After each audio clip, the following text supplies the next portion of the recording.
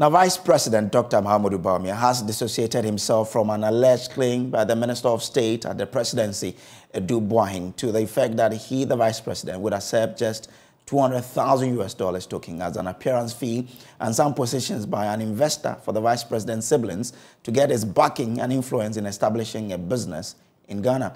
The claim is captured in a latest expose by Tiger Eyes Anas Aramio Anas, scheduled to be premiered later today.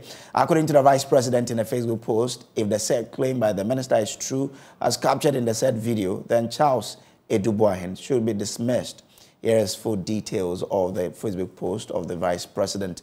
Now, it says that my attention has been drawn to a video by Anas Aramio Anas as posted on his social media handle, showing the Minister of State for Finance, Mr. Charles Boahen, apparently using my name inter alia to peddle influence and collect money from supposed investors.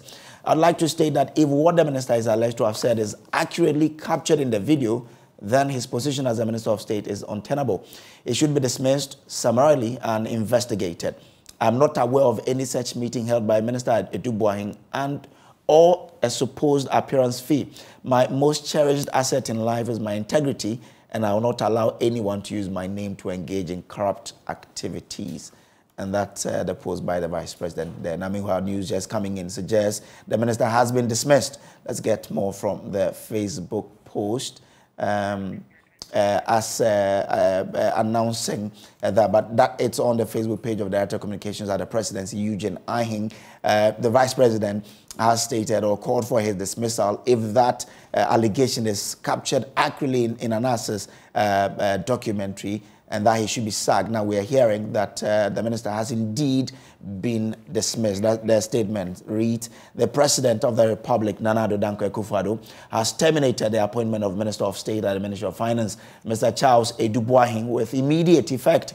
After being made aware of the allegations leveled against the minister in the expose, Galamsey Economy, the president spoke to Mr. Boahen, after which he took the decision to terminate his appointment and also to refer the matter to the special prosecutor for further investigations. The president thanked Mr. Boahen for his strong services to his government since his appointment in 2017 and wished him well in his future endeavors. And that's signed by Eugene Ahing, Director of Communication at the Presidency.